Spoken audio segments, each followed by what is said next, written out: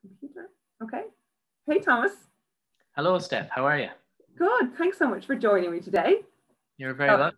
Everybody, this is Thomas McCormack, and he is the Millenial Coach.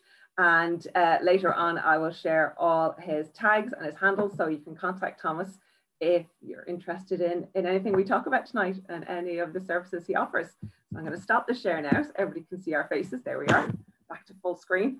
And so Thomas, we had a short Tribe Talks on Instagram that didn't work out very well for us. So for anybody who's seen part of that, just pause yourself, because we're going to probably go over a few of the questions I already asked. But we were starting to get into good stuff when Instagram let us down last week. So I'm excited to see what comes out. So am I. Can't wait to see where it goes. See where this goes. So Thomas, as I was saying to you last week, one of the things I'm fascinated by is belonging. And we were having a great chat about you and belonging, and we started in school. So can you tell us again a little bit about belonging and how you found that journey to finding belonging and your tribe in this world? Yeah, so I think what I was saying last night, or last week even, belonging for me, I obviously didn't know what belonging was as such when I was younger. But obviously since the coaching journey and figuring all that out, you're like, whoa, Jesus really showed up in a lot of places. So for me, belonging very much so, I only felt it properly when I went to college. And prior to that, it was always in individual conversations, groups to a point, but I'm the kind of person, I guess, who I've always been better one-to-one. Always. So belonging for me, to be honest, I was actually thinking about it since last week. I was like, belonging's great to have, but like I said last week, belonging for me is never a place, it's always the people. Yeah. And for me, it's always the people who who are willing to go against the crowd, who are willing to challenge the status quo, think a bit different, think outside the box, not afraid to express themselves authentically, which is a scary thing to do in a world of sameness. And they're the stuff that I guess them people as such, I'd say, would now be my tribe, or the people that where I really, really feel belonging. And then if we go really deep into real belonging, I think the best belonging, you know, the way they always say when you travel the world, some people travel the world to find themselves and realize that when they come home, what they were looking for really was just a sense of belonging and comfort in their own skin. So I think the ultimate belonging is feeling like you fully belong in the skin that you have and the life that you lead. It's a nice feeling, isn't it? Oh, it's awesome. It's nice. When you get it, it's lovely. Yeah, and when you haven't had it, because when I was a kid, I didn't have it. In my 20s, I didn't have it. And to find it finally in my late 30s, feeling comfortable in my skin, it's unreal. It's unreal what it empowers you to do and be when you finally feel that. And did you have that as a kid, that feeling comfortable in your own skin, or did that come as life went on? Looking back, I don't know so if you asked 10-year-old Thomas that, I have no idea what he would have said. 18-year-old Thomas, I think I would have been comfortable at times and not comfortable at other times. Looking back, I definitely don't think I was.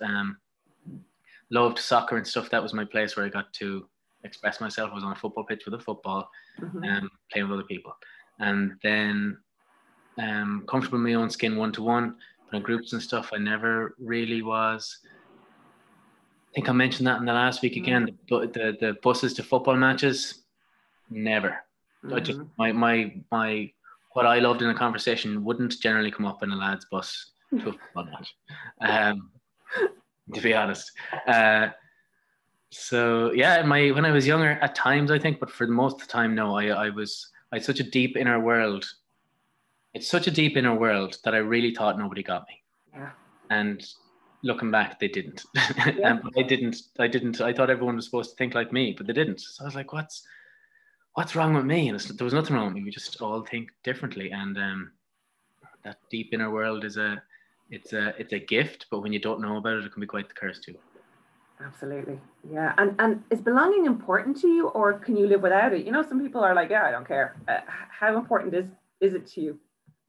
I think it's a human. I think it's an innate, natural, and human need. So yeah, it's really important to me. Like, it's important to me in terms of my family, belonging as part of the family. And then it's important to me.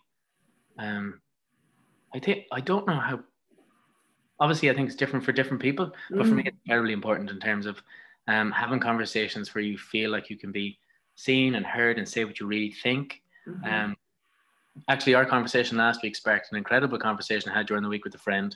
And we talked about that belonging piece when you're younger. And I'd never known this about her, but that just opened up a full lovely conversation because of that conversation last week. All around belonging and knowing that you're not going to be fitting in. So, and the beauty of that. And you were saying earlier about how the people you are attracted to are the people who don't like the status quo, the quirky types of people. Is your family like that? Do you come from people who are quite comfortable being a bit different? No, I wouldn't have to be honest. No, I wouldn't say so. No, not really.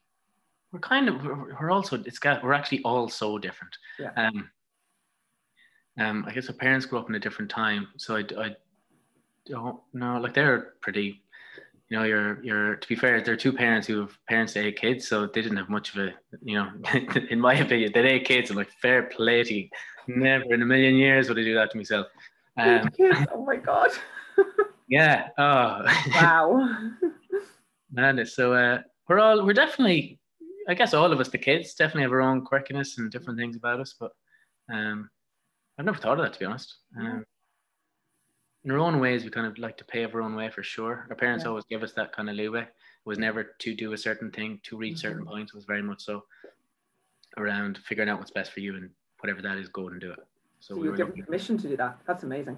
Yeah, we're very, very lucky like that. Yeah, because a certain generation of parents in Ireland, it's about what the neighbours think and making sure you're going to mass and all that stuff. So it's great that your parents gave you that permission. Yeah. The mass thing might be there now with Dad as well still, but he's learning.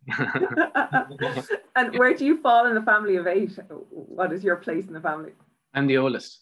Oh my gosh. So do you incorporate that eldest child thing? Because I really believe in that. I'm the eldest child, and I think I see similarities between myself and other eldest children.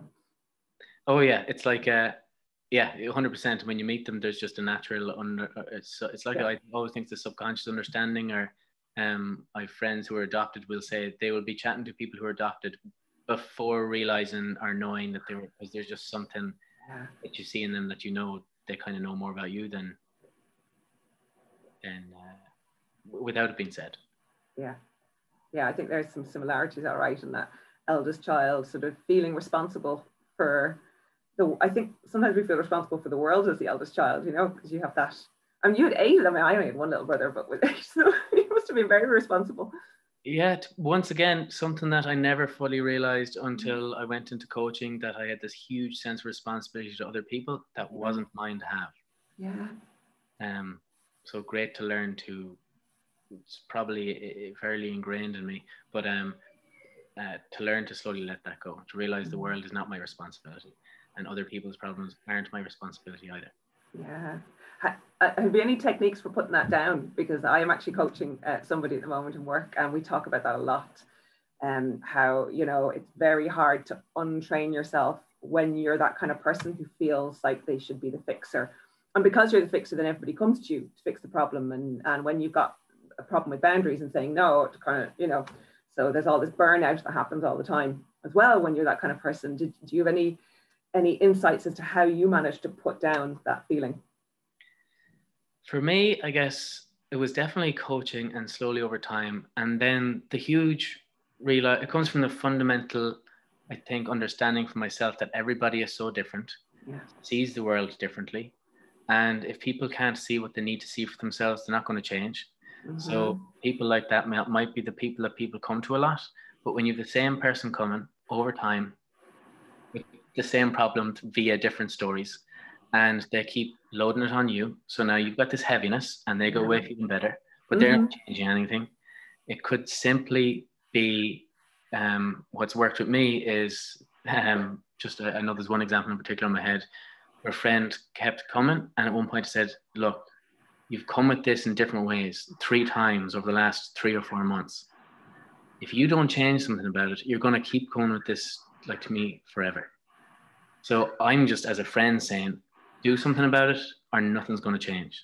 Because, like, I know I'm delighted I can be here for you, but nothing's changing. So, so whatever that conversation would look like for that person, and just trust themselves to say it the way that it needs to be said. Yeah, and it's the idea of the monkey, isn't it? That I'm taking my monkey off my back and giving it to you to put on your back. And I'm just thinking there maybe a visualization for her would be great. That, you know, am I taking the monkey? No, I don't want to take your monkey. Hang on to your monkey. What was I going to ask you next? Oh yeah, so you were talking about little Thomas a minute ago. What would 10-year-old Thomas say? If you could go back to 10-year-old Thomas, what would you tell him? Is there a message you'd give him? Oh, yeah. Well, if I could give him a message, I'd leave him a little note in a bottle. I'd try and verbalize it in a way that 10-year-old Thomas would understand it and get it. And I think I just leave him a short message to say, do you know what? It's all going to be okay. Give everything your best. Keep your determination. Don't be afraid to be that caring person that you want to be. When you like someone, go and bloody say it to them. Don't hold back. There's so much I'd say. 10-year-old Thomas. Yeah. When you're too nice and too friendly, sometimes when you're younger, it gets kicked out of you. For a variety of different reasons. So I think, realistically, you know what? I actually just think I'd leave a short message being like, it's all going to be okay. Just trust yourself as much as you can every step of the way. I think that's exactly what I'd say. Did you worry as a child? You know, when you're telling yourself it'll be okay, would you have needed to hear that when you were little? Yeah, I was, because I went to a primary school in Bal, which is my first primary school. 4 years there. It was great, but I very much so felt that I really felt the being different there. Then I went to a different school and it was a lot smaller, so it was good. But yeah, I definitely needed to be told it was okay. I was always, I think, searching for that belonging part, trying to be like everyone else, but sometimes, and I wouldn't have been one of the people that stood out in particular, but in my own head, that was my perceptual reality, if you want to call it that. So yeah, I definitely needed to be told. Definitely needed to be told it was okay, I think. Yeah. Did you, when you were a child, and I only asked this because I had a problem with this, did you embrace your childhood, as in your childishness? Because I felt when I was younger, I was such a worrier.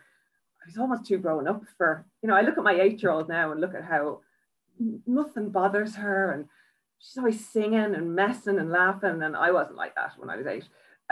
Do you recall having that childishness, that, you know, that joy other kids have?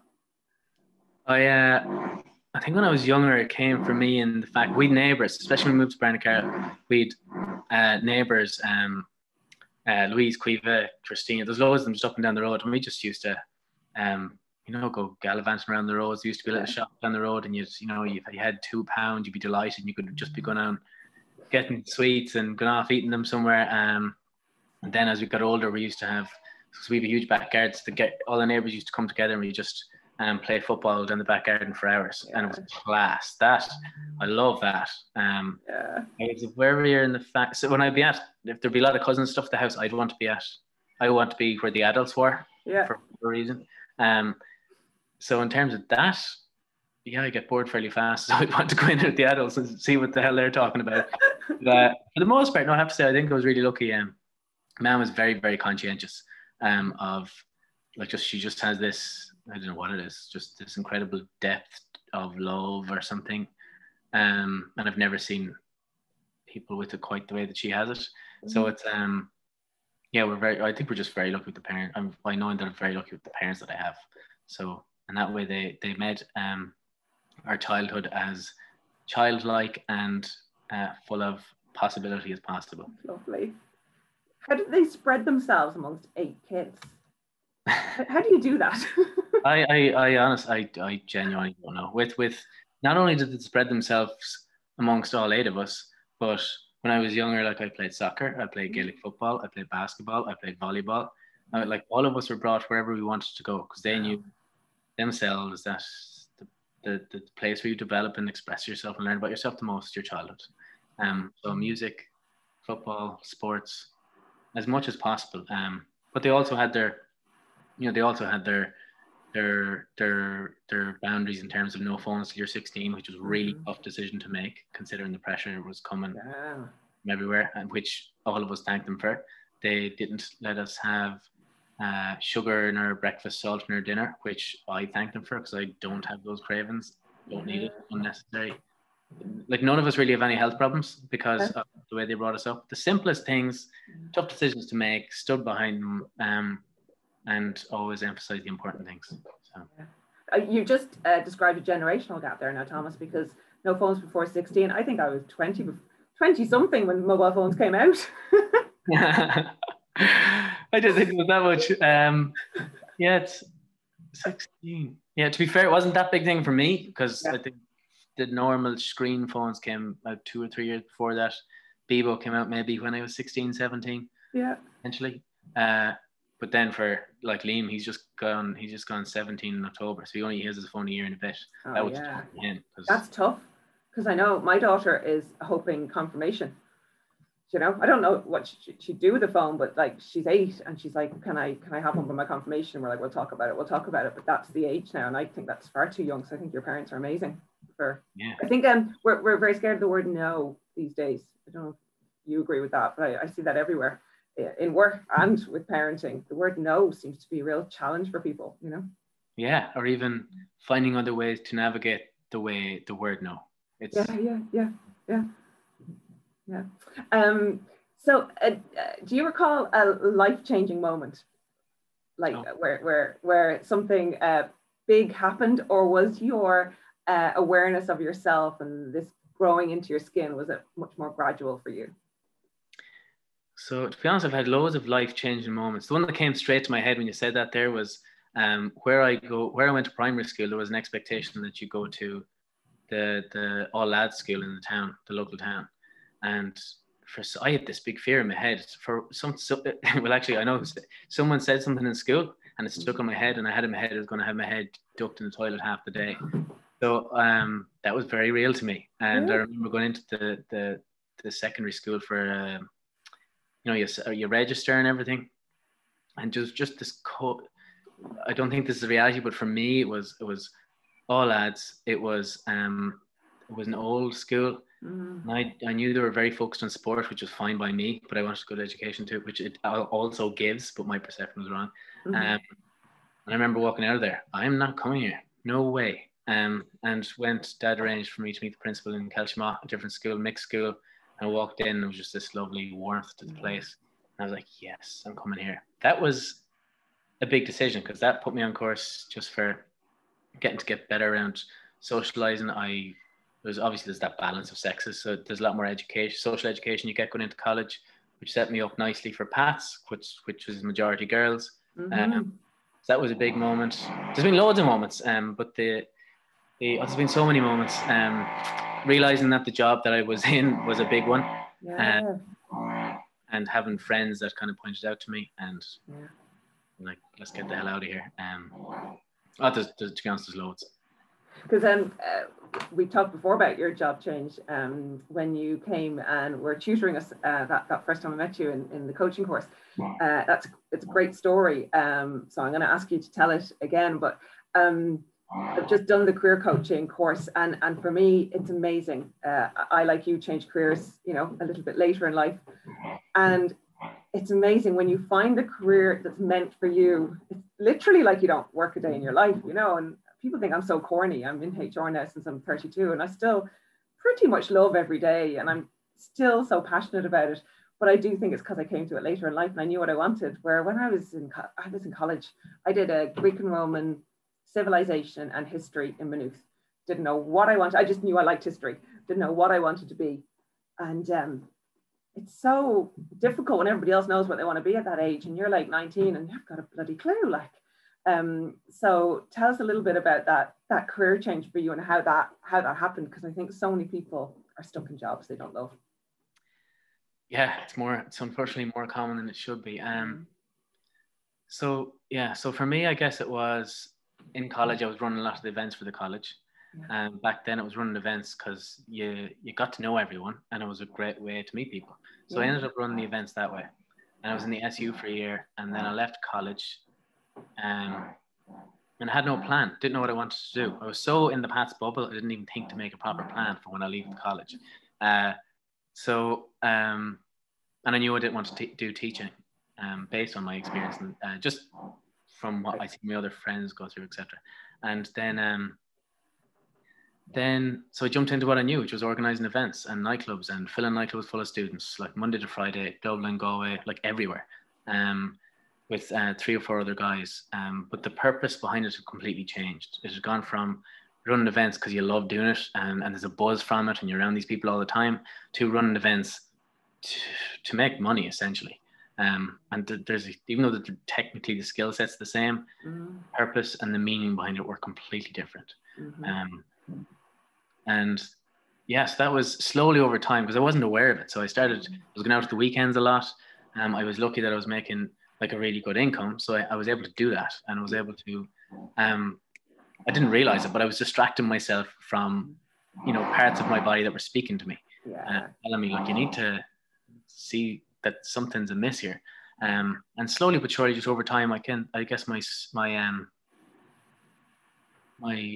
soul was almost just getting depleted or something. And even though a lot of people couldn't see it, because they would see me when I'm on a night out, when I'm connecting with others, even if there's alcohol involved or not, I was connected with others. So I was on my buzz. It was amazing.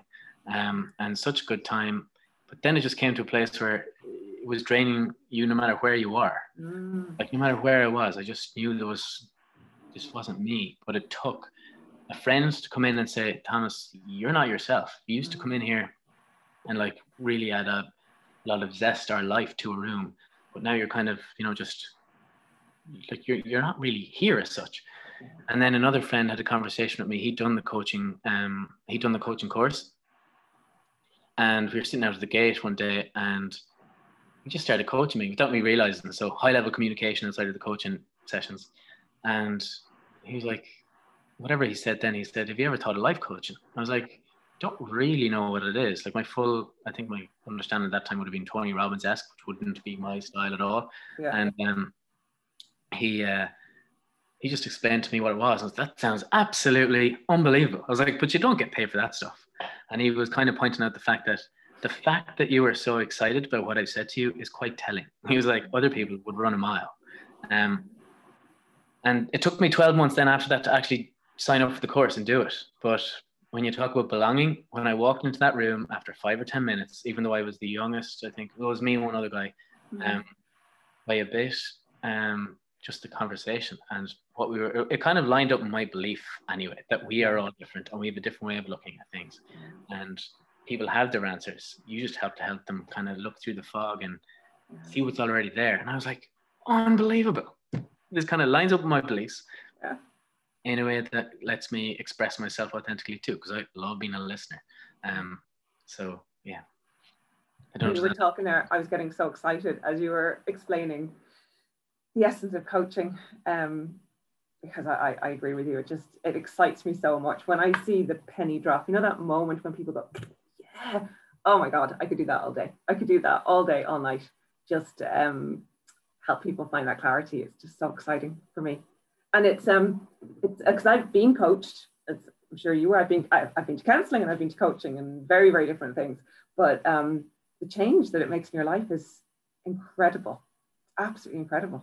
So even like a little bit of coaching can have an incredible shift in your performance and also how you feel about yourself. Because I think when we're tapping into our potential, our self-worth just goes up and up and up, doesn't it?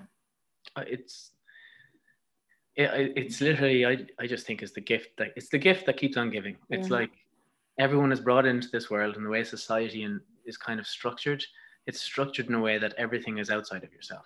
Yeah. Coaching makes you aware of what you have and helps you see the gifts that you already have. And if you could slowly over time, because like Anthony, it takes time, put these pieces together, you start to realize that just how to like press your expression buttons in the way that you show up best. For whatever that might be. Like I put a testimonial up yesterday, and I got a few messages about it. But at the essence, and people are congratulating me, and I was like, oh, hang on a second, I agreed. Like it's something I've learned to do. Is like, yes, I am good at what I do, but the essence of what this was helping someone else see what they're already capable of, and that they don't have to be anything else. Just lean in harder to what's already there, but that which you might not be able to see for yourself just yet. That expression, lean in, as well, I love that, and that's something that I've learned to do as time has gone on. But I think the coaching course helped me kind of really go there, and it's what I notice is with myself and with people I coach, you know, the coaching really teaches you, doesn't it? I learn from every person I meet, but leaning into discomfort is an amazing skill that so many people don't do, and then they miss so many things because they haven't learned through that discomfort. But also, like you said, that leaning into stuff that you're good at, we don't do that either. We don't sit with the good stuff. We just like move through it, move on, and it's so interesting to get people to just sit where they are and see what happens. Yeah. You said something there as well I'd love to ask you about. You said I've gotten good at saying, yeah, I'm good at what I do. How long did it take you to get there? Honestly, a while. Like something I'm getting much better at it. But I'm working on it. But it's taken a while. Because from coaching, I guess I've started to realize that some of my gifts are the things that have always been there. The reason that certain people like me and hang around with me are also, because it's coaching and it's so personal, are also some of the things that makes me a really good coach. Yeah. And for me to realize, just because it comes naturally to you, some parts of it does not mean there's no value in it. So so it's great. It also comes with the understanding that you're not for everyone and you're not supposed to be. Mm-hmm. So it's like when you're starting out, you can very much so think that you have to be a lot of different things. But what you see over time is you have to kind of do it in your way, because it's the only way you'll get the people who get the most out of it, who get the best from being with you, and you love being with them too. Mm-hmm. And it's amazing. And that's one of the other reasons I love it, because like we genuinely, when you figure out what it is, every single one of us brings something into the world that nobody else can. Yeah. And when you, I guess, lean in or see what it is, or realize that to be able to get to that space where you can talk openly and freely and know that you're saying things that other people don't think, or you're verbalizing things in a way that other people don't see. So when you're doing that, it's like step into it and own it. And to be able to put your hand up and say, look, I'm really good at this, is very good, especially in a culture that's very much so. We can all toot our horn, or you can blow your trumpet, but whatever you do, don't blow it any louder than the neighbors, because that would bring attention on us. So it's going back to what you said about the different generations in the past. But yeah, it's people admire it as well. People like to see you doing it, because I think at the back of their minds they know, okay, so it's okay for me to do that too. There was a couple of so many things you said there. I want to talk to you about. But one thing that I think I learned when I was being coached, I didn't know what I was good at. If somebody asked me what I was good at, like you said, I wouldn't have a clue. I kind of knew I was good at what I was doing, but I didn't know what the parts were, and what made me good. And I was career coached myself. I got onto a great course with work, and it was over 1.5 years. And I'd come home from each of those weekends literally just bursting with new words for things. So I learned what I was good at, but I also learned what do I do a little bit differently? And I got words. And when it's authentic, you don't feel like you're boasting. Where when it's not authentic and you don't have the right words, you feel like you're just like selling yourself, which is a bit distasteful, isn't it? For most of us, it's distasteful. But it's funny, since I've learned the words and I know it's authentic gifts, I've been able to go, yeah, I'm really good at that. Well, I did that one. And, I'm able to say the stuff I'm really crap at really calmly, because it's no big deal, because I know I'm good at this stuff. So it's okay that I'm not good at this stuff, where before that journey, I was trying to be good at everything, like Bugs Bunny running around. Everything was only okay and average because, you're spreading yourself too thin. So it's amazing, if anybody's watching this doesn't feel like they're good at anything or doesn't know what they're good at, honestly, a couple of sessions with a coach like Thomas, and you'll soon know what your strengths are and what you bring to the world, and it's very special. So let's move on to a few light things for a minute. Tell me, do you have a guilty pleasure? Do you believe in guilty pleasures? Guilty, yeah, 100%. I think human experience we have, not a robotic one, so I think it's good. Guilty pleasure. Do I have a guilty pleasure? I'm sure I do. I guess during COVID, I've probably forgotten, to be honest. I love. It's not really that guilty, I suppose. I just love going for a drive and listening to Dermot Kennedy. I think he's unbelievable. A guilty pleasure. Give me some examples. So it's like a glass of wine on a Friday, chocolate.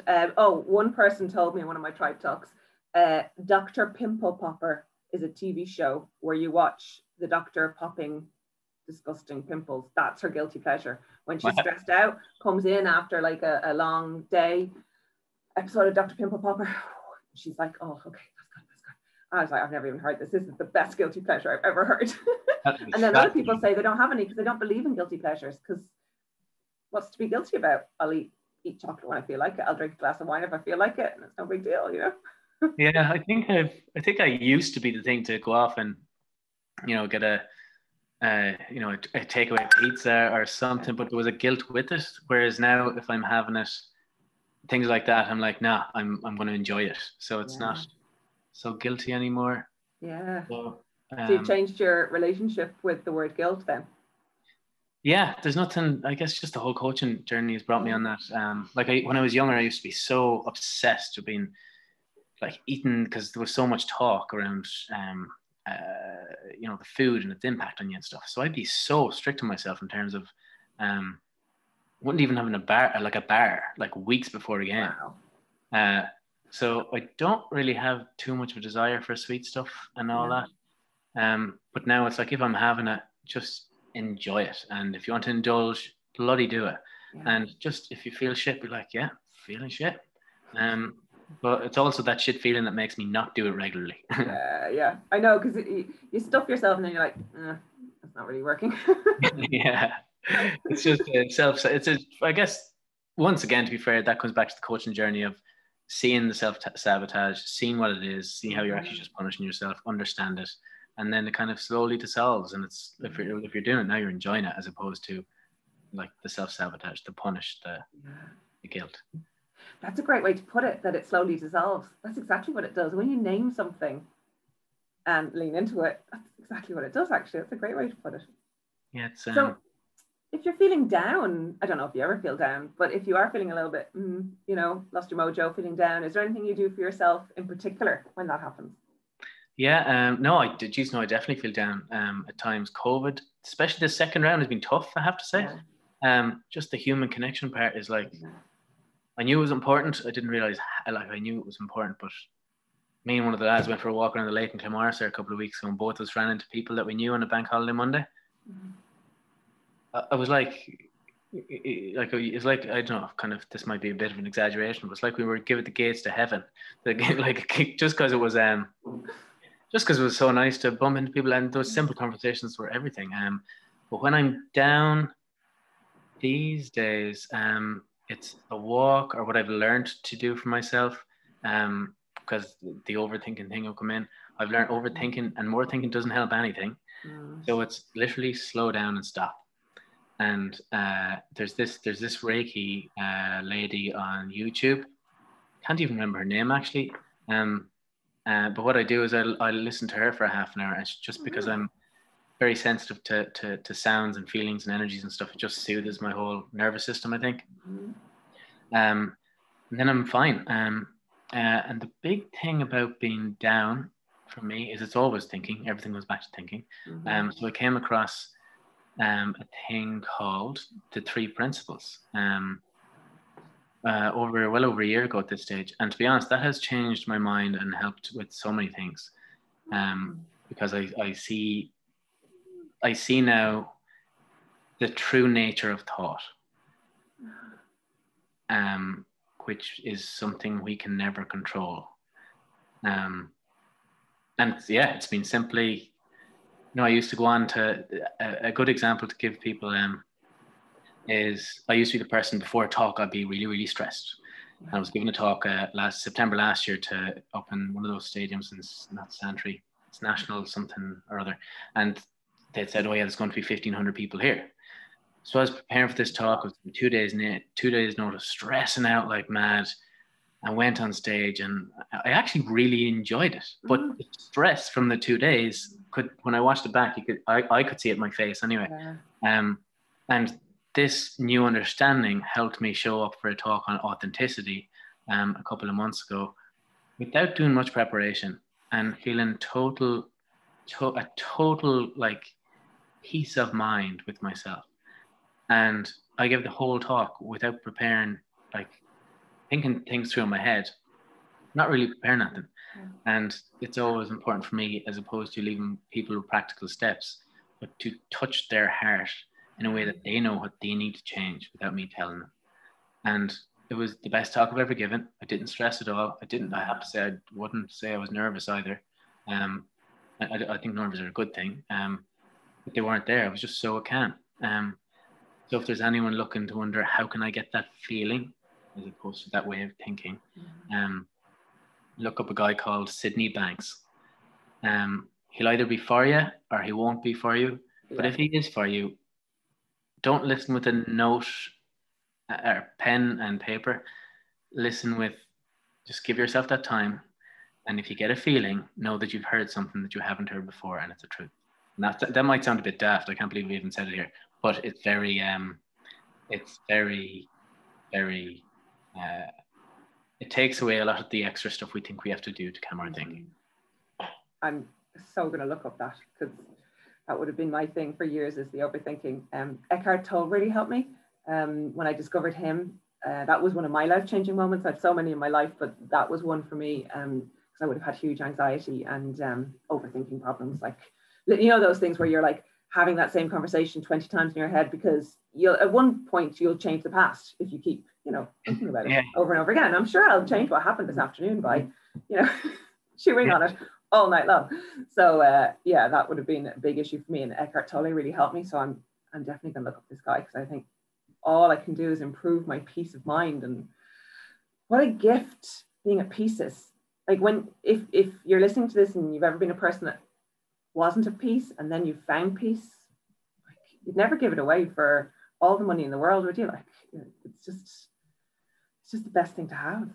And then you can spread it to other people when you've got it as well, which is wonderful.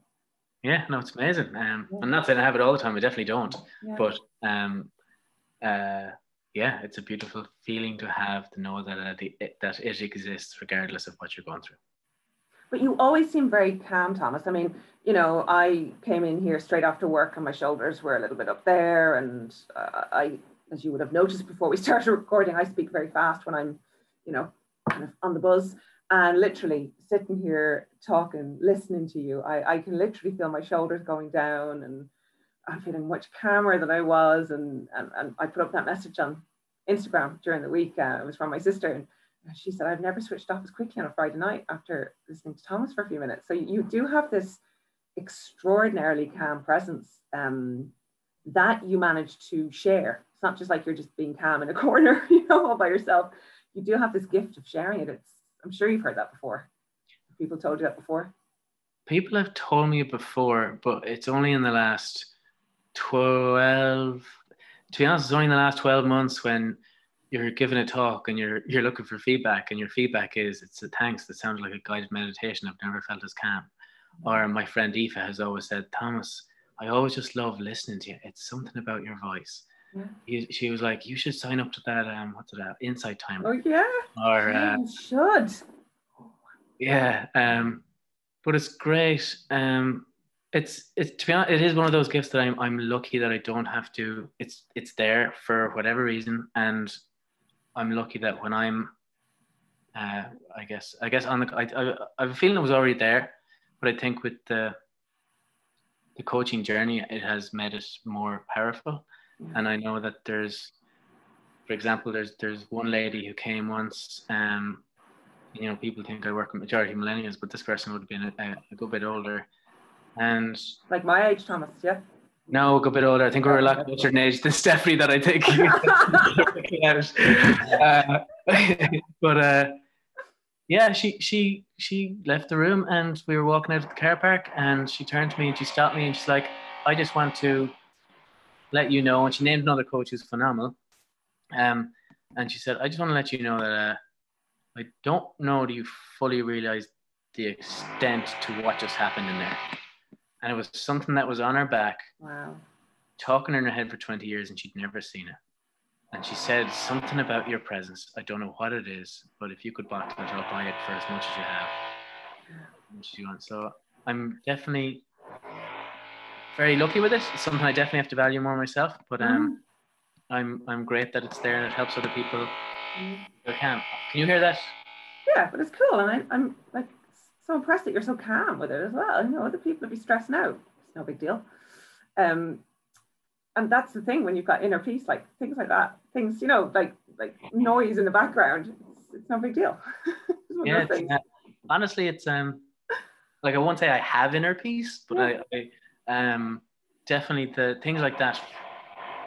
It's hard to explain, but the 3 principles I have to say help me a lot with that stuff, as in realizing the only thing I ever have control over is fear, and the thoughts that come into my head that make me angry, they are literally just thoughts, because that person down there doesn't realize that I'm on a call, but I also know that they don't realize I'm on a call. Exactly. Yeah.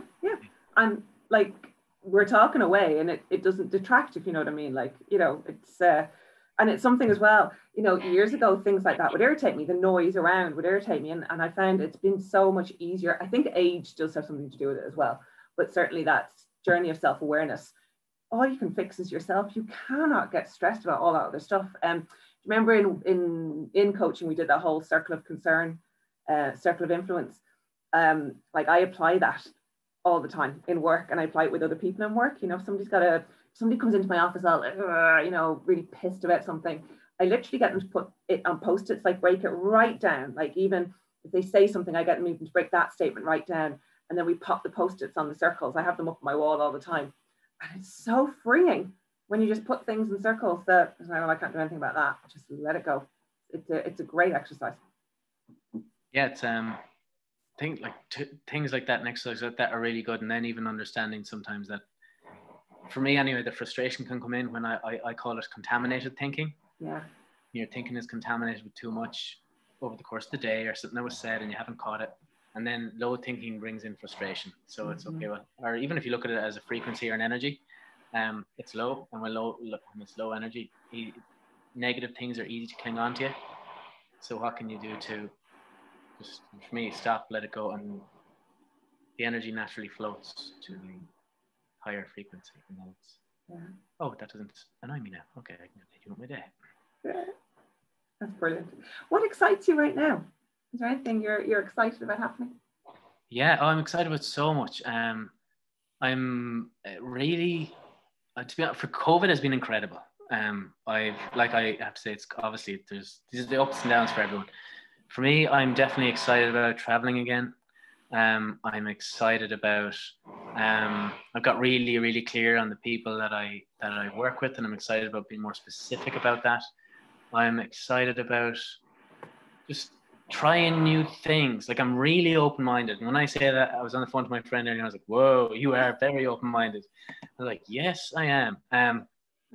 So I'm looking forward to, going to different places, experiencing new things, opening my mind up to things that I guess, normally as you get older, they say your mind can get more concretey and plastic. I think the neuroplasticity thing is. But I'm conscious that I want to keep my mind open forever in a way that just the more I experience, the more it'll expand my mind. The more I expand my mind, the more open I can be. And then the more it becomes a lot easier to be non-judgmental, because you understand fully that we all have a different way of looking at things. To be honest, experiences and people, I think will be the theme of my life. Getting as many experiences as I can and connecting with as many people in as authentic a way as possible. Pretty good mission. Where's the first place you're going to go? I was thinking about this. I'm either going to go to Bali or to India or to Central or South America. Cool. All those places, I don't know what they're. Well, I know Bali's fine, but the other two places could be a while. But different cultures that are very different from my natural way of thinking. So yeah. And have you been anywhere before that? Like, what is your favorite place to go to where you had those kind of experiences? Anywhere stand out for you? Yeah, Guatemala and Nicaragua. Oh, wow, yeah. They were good. Cambodia. Wow. Cambodia was quite eye-opening. But Guatemala and Nicaragua, I really loved because people were so content with so little, and it was lovely. It was real. They still had all the culture, like the pebbly, not pebbles, but it's not flat road, and like Antigua in Guatemala, I loved. Loved that place. Where else? I was in Taiwan as well before, which is a completely different experience. That was absolutely mad. Sorry, loads of places. You got me into thinking now. So yeah, there's loads of places. And are you a solo traveler, or do you like to go traveling with people? Do you know what? That trip to Guatemala and Nicaragua, whatever way I messed up my flights, I spent 2 days on my own in Guatemala. That was my best 2 days of my holidays ever. Oh my God.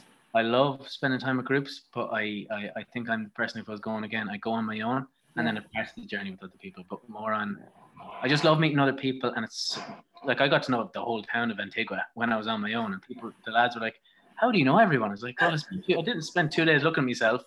So, I just knew loads of the bar owners and the coffee shop people. And, I just have this curiosity for other people. And I think it's just a part of who I am. So, whatever way I get to express that, I'll be doing it. Cool. Has lockdown changed you much then? Has lockdown changed me much? Good question. I do think if the Thomas of today met the Thomas of the 1st of February, like, he's definitely very different.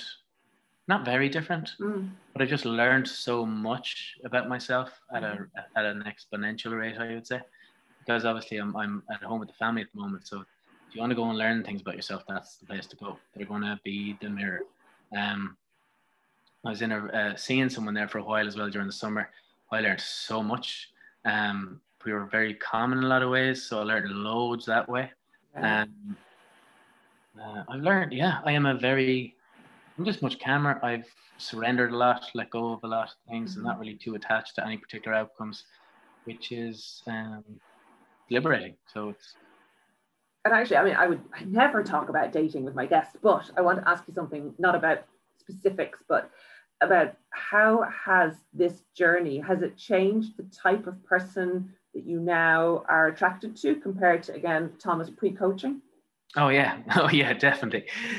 Big time. My goodness, yeah, big time. I guess pre-coaching. To be honest, pre-coaching, I was so insecure myself.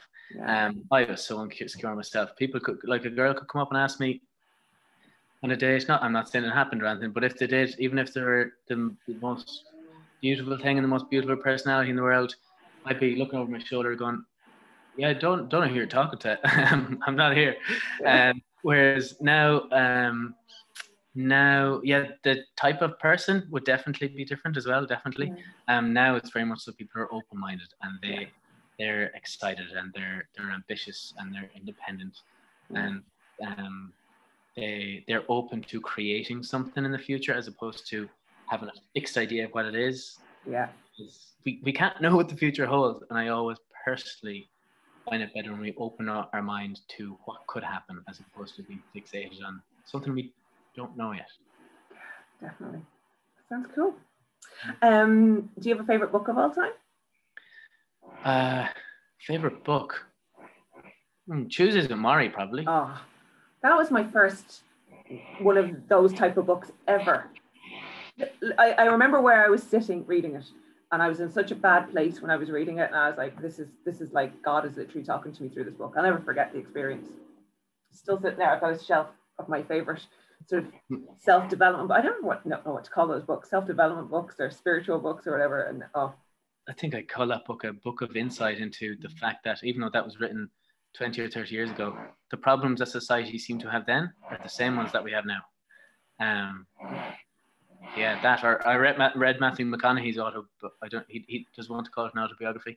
But I read Green Lights. Incredible. Is it? Yeah. Oh, it's on my list. I absolutely love it. He doesn't do it as in, oh, look at me. He just speaks so honestly about his experience. He's a cool guy. He seems to really have his values in the right place. He talks very, very strongly about values, principles, and don't let anyone shake you from your path. Yeah, I looked that book up. What do you love about social media? What would you change? You're great with your social media, I have to say. What do I love about it? What do I love about it? I guess there's definitely inspiration on it, I guess, for sure. You can. What do I love about it? Yeah, there's inspiration. I guess you can definitely stay in touch with people via the app. What would I change about it? Honestly, if I could change it, I'd go back to whenever Mark Zuckerberg had his bright idea, whenever Instagram was founded, and I'd make sure they'd never seen the light of day.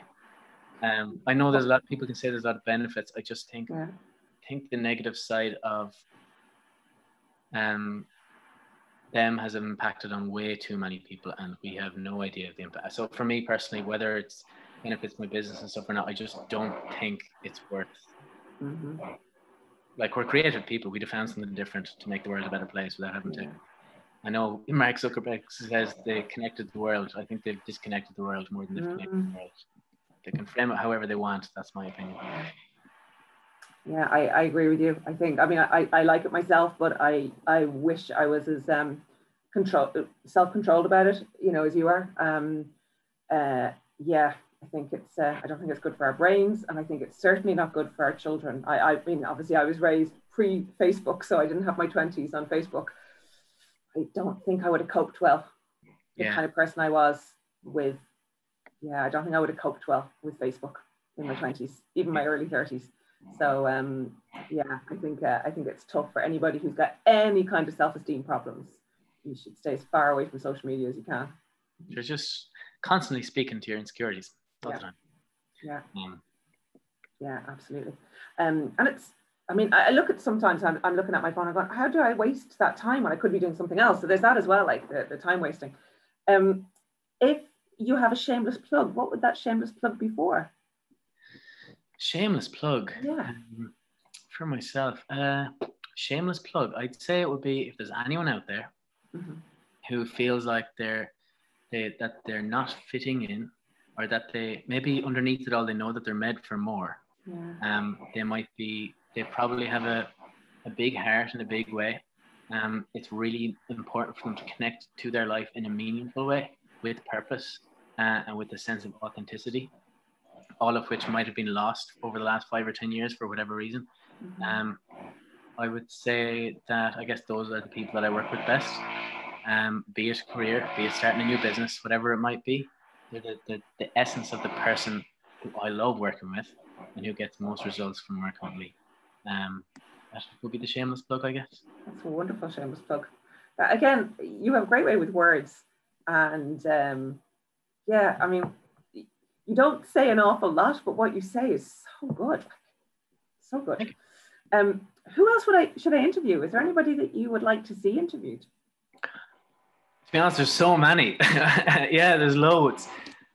So there's a guy, I don't know, I don't think he was in your course.